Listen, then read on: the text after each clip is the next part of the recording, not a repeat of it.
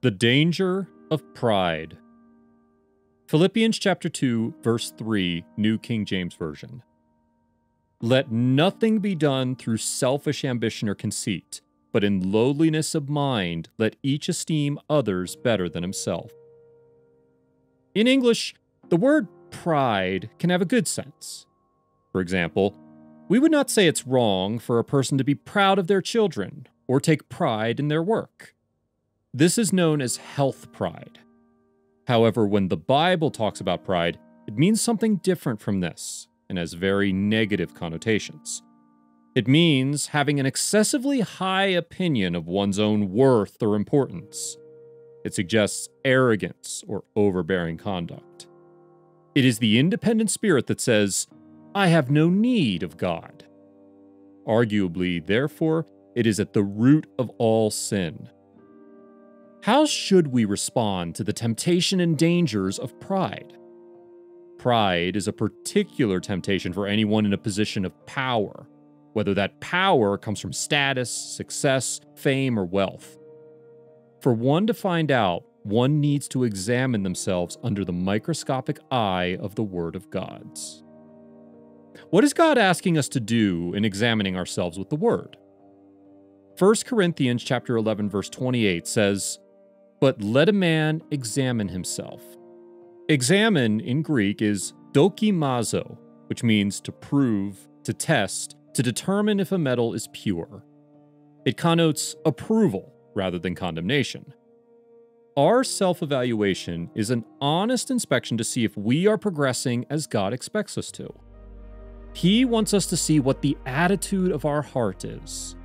When Paul says, examine yourself, he does not refer to an out-of-body experience, yet it could be likened to that. God wants us to stand to one side and look at ourselves, making an honest evaluation of our progress over the past year. Hence the term, esteem others better than self.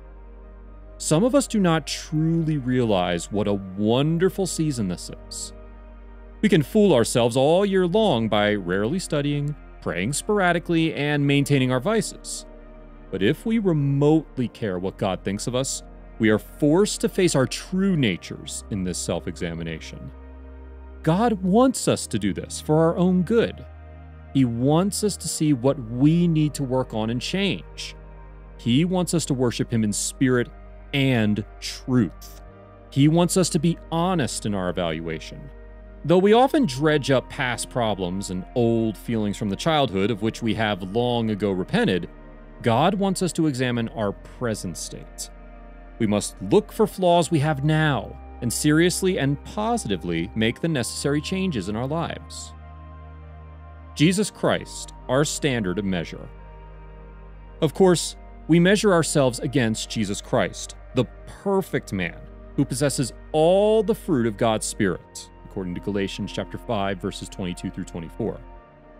These qualities are aspects of God's character that we all need to have and use in order to overcome or suppress pride.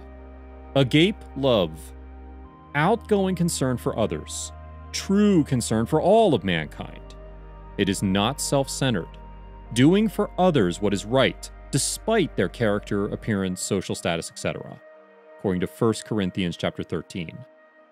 Joy, related to happiness, only happiness requires right circumstances, where joy does not. Jesus Christ felt joy, though he faced heavy trials, according to Hebrews chapter 12, verse 2. We should all be joyful, having been called by God. Peace, peace of mind and peace with God, according to Philippians chapter 4, verses 6 and 7. Long-suffering, bearing with others who are working out their salvation, and being slow to anger, according to Romans chapter 15, verse 1, and Luke chapter 21, verse 19. Kindness, behaving toward others kindly, as God has behaved towards us, according to Ephesians chapter 4, verses 31 through 32. Goodness, generosity of spirit that springs from imitating Jesus Christ, Psalm 33, verses 4 and 5. Faithfulness, being reliable. This describes a person who is trustworthy and will always stand up for God's way. we can count on and should work at imitating the faithfulness of God, according to Philippians chapter 1 verse 6 and Hebrews chapter 13 verse 5. Gentleness. Considerate and tactful in conduct and correction, never angry at the wrong time, according to Matthew chapter 5 verses 22 through 24 and Ephesians chapter 4 verse 26. Self-control. Discipline, which gives us victory over the wrong pulls of our mind and body, according to 1 John chapter 2 verses 15 through 17. Ways of self-examination. We generally take one of two approaches to self-examination. The first is something on the order of, I'm no good. I've never lived up to my expectations. I'm just worthless. Some of us hail from some pretty painful backgrounds. Others have been told they were useless from childhood and had a very low opinion of themselves. Many have just had terrible experiences that have left scars, making accurate self-examination very difficult. We may not like ourselves, and we wonder how anyone else could like us, especially God. We may look at ourselves, at the plethora of mistakes that dot our past, and judge ourselves harshly. In some cases, we feel we are unworthy to take the Passover. The second approach to self-examination is just the opposite. Here, we give ourselves a quick once-over and go on our way.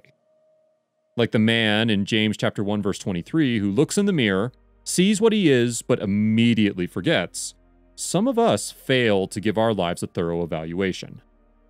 We may think, well, in Romans 7, it shows that Paul sinned. He didn't want to, but the sin in him caused him to. Man will never be perfect until the return of Christ. If Paul couldn't overcome sin, then I guess that God knows that we really can't get out all the sin.